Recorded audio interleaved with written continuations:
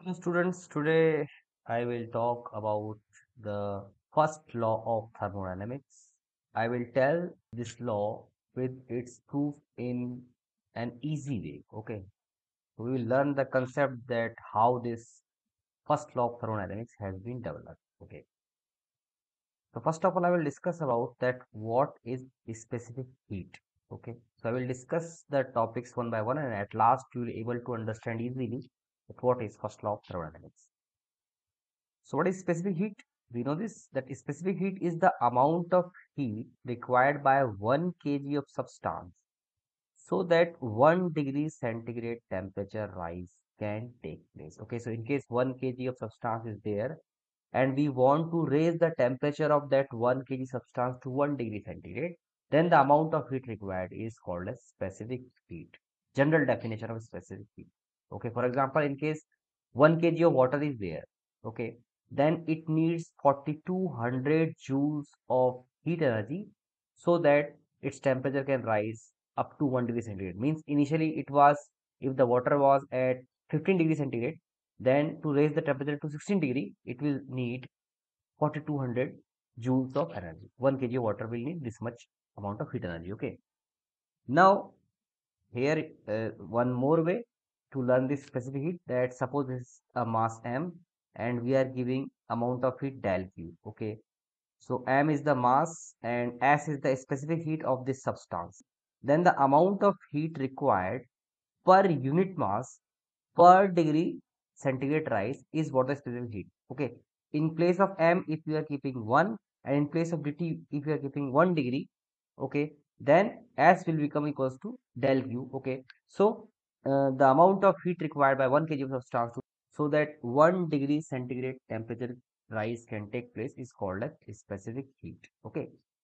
Now gases means this thing is true for all kinds of substances, but for the case of gases, there are two specific heat. Okay, means this specific heat, unique specific heat, this is applicable for all kinds of substances. For example, liquids and solids. Okay, but in case of gases, there are two specific heats. One is specific heat at constant pressure that I will discuss in detail, and other is specific heat at constant volume. Okay, so gases have two kinds of specific heat. Same 1 kg of gas is there, then there one specific heat will be Cp, that is specific heat at constant pressure, and one will be Cv, that is specific heat at constant volume. Okay, now next thing we have to learn that what is internal energy of a system. Suppose this is a system which is containing molecules of gases. Okay, gas molecules in a container. Okay, then a single gas molecule, suppose we are taking any one gas molecule, a single gas molecule can possess many forms of energy within. And in case you are considering any one molecule, then in case it is moving with some velocity, it will have kinetic energy, and it is above ground from some datum, it is at some height, then it will have some potential energy also. Similarly, in case it is vibrating, it will have vibrational energy, and many forms of energy are there. It may have magnetic energy, it may have rotational kinetic energy, rotational potential energy, like this. Okay, so a single molecule can have many forms of energy with it. Okay, if we add up all those forms of energy of single molecule, it will give the total energy of that molecule, say small e. Means all the kinds of energy, in case we are adding, all the unit will be joule. Okay, so all the forms of energy in case we are adding of that single molecule, we will get the total energy of that molecule. Now, in case we add up the total energy of all the molecules of the gas contained in the system, means this system can contain billions of gas molecules, so the total energy of all the molecules in case we are adding up, that will be called as internal energy of the system, denoted by U.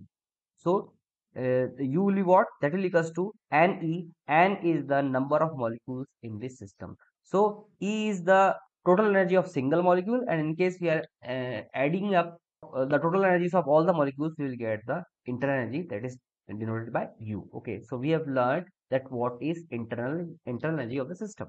Okay, remember one thing, that the temperature of system only depends upon the internal energy of the system. Means higher the internal energy will be, whatever I have discussed over here, the definition of internal energy, higher the internal energy will be, higher the temperature will be. It means if the internal energy is rising, the temperature will also rise. So there is a direct relationship, that is the rise in temperature of a system is directly proportional to the rise in internal energy of the system. Okay, so temperature has direct connection with the internal energy. Okay, so this also we have learned. First, what we did learn, that what is specific heat. Second, we did learn that gases have two specific heats.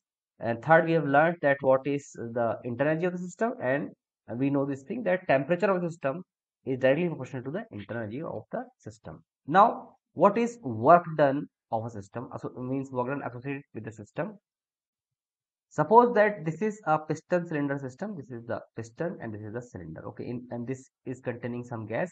Then general definition of work done is what? That is equals to force into displacement.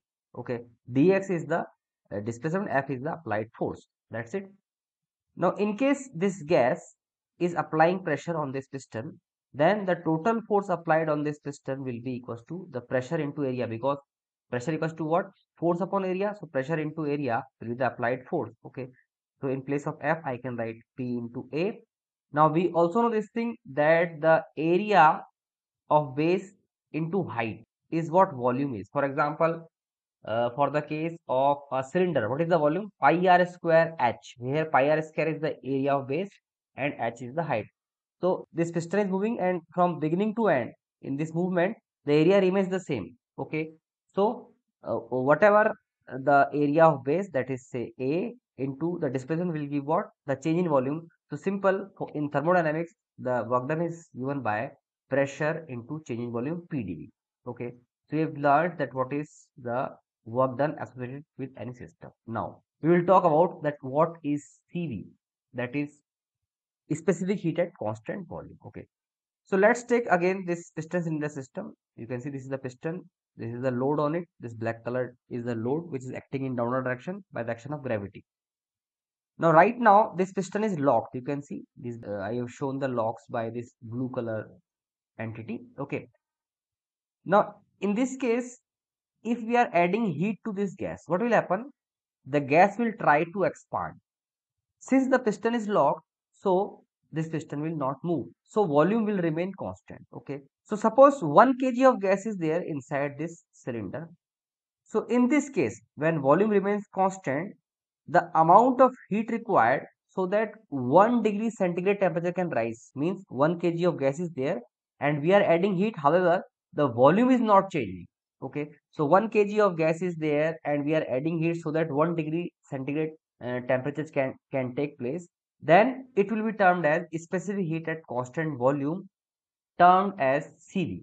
Understood? Means the volume of gas remains constant, we are adding heat. The definition remains the same. The definition of specific heat is what? That 1 kg of substance is there and we want to raise the temperature by 1 degree centigrade. Then the amount of heat required is what is specific heat.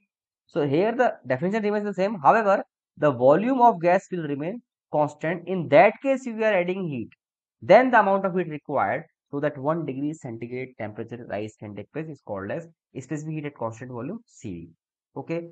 So we know this thing, that temperature is proportional to internal energy of the system, that we have already discussed. Okay, so maximum temperature rise will take place because whatever heat we are giving to the system, we know this thing, that energy is conserved. It can neither be created nor be destroyed. So entire energy will be used by the molecules to raise the internal energy. That's it. Because where the energy will go, it cannot be destroyed, it cannot be created also. So the amount of heat will be invested only in the internal energy, purely in the internal energy of the system. So maximum temperature rise will take place because temperature is proportional to the internal energy of the system.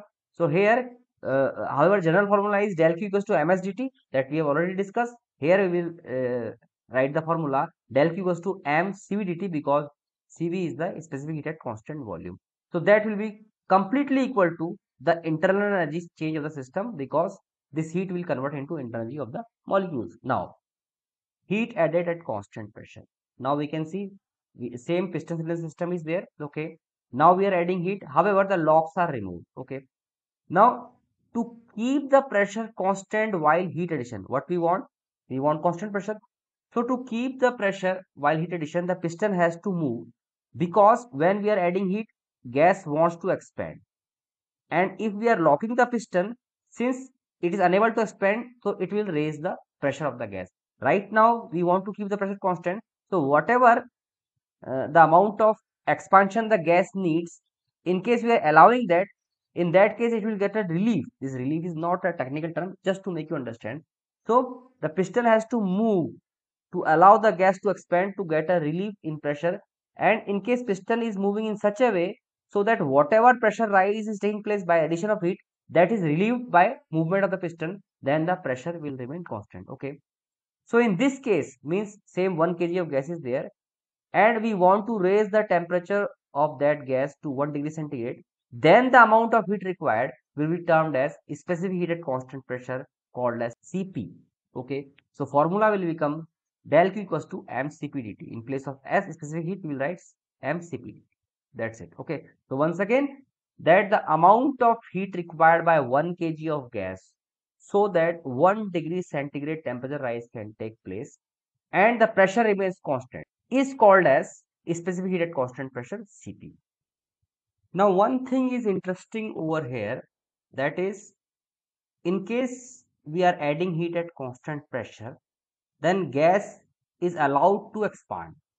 Okay, so in this case what will happen, that some part of heat is used to move this piston. Entire heat will not go to the internal energy of the system. Some part is used to move this piston because it work done needs energy to perform itself. Okay, so only partial heat will go to the internal energy of the system, and rest of the amount will be used to move this piston. Okay, for example, suppose 100 joules of energy we are adding to this 1 kg of gas and pressure remains constant.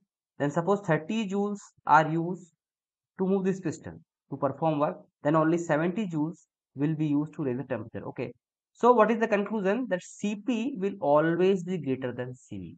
The reason being, here 100 joules of heat is added at constant pressure. Then only 70 joules is used to raise the temperature. But in case of suppose piston is not allowed to move, it is at constant volume. For constant volume case, no work is there, so entire heat will be used to raise the temperature, because entire heat will convert into internal energy of the system, and since temperature depends only on internal energy. Okay, so for the case of constant pressure, only partial heat is converted into internal energy, so less temperature rise will take place compared to that of in case the same heat is added at constant volume. So more amount of heat is required at constant pressure to raise the temperature of gas to 1 degree centigrade compared to that of same we are doing at constant volume for 1 kg of gas. Okay, so Cp will always be greater than Cv. Okay, now the first law of thermodynamics is very clear. That is, that in case you are adding heat to any system at constant pressure, say del Q, then some part of heat will be used to move the piston, that is equal to del W, to perform the work, and rest amount of the part will be used to raise the internal energy. So this is responsible for temperature rise. So del Q equals to del W plus du. So this is what called as first law of thermodynamics.